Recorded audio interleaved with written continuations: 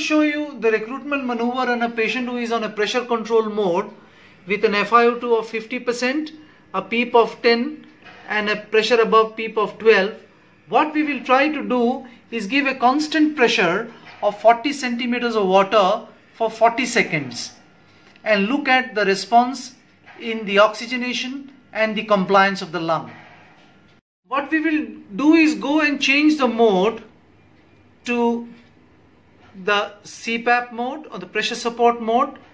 Put the pressure support above PEEP as 0. Increase the PEEP to 40.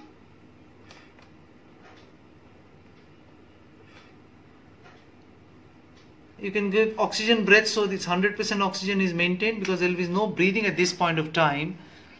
And then accept these settings. We can go to the alarm profile and set an apnea time of 40 seconds so that at the end of 40 seconds we'll get an alarm and we get to know our maneuver is over. We have set high pressure alarms, very low minute ventilation respiratory rate alarm, and then we go to see the graphs. And you can see there is a constant line on the pressure graph which is at 40 centimeters of water. There is no flow and no volume delivery.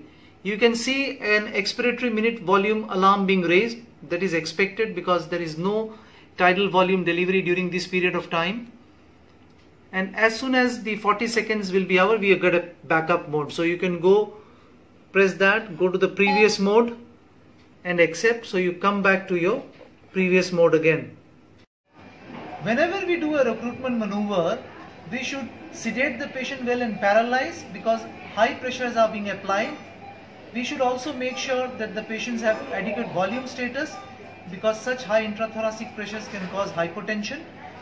And always remember that a recruitment maneuver of this nature can cause lung injury, including a pneumothorax. So we always be ready for these eventualities whenever you do a high PEEP maneuver.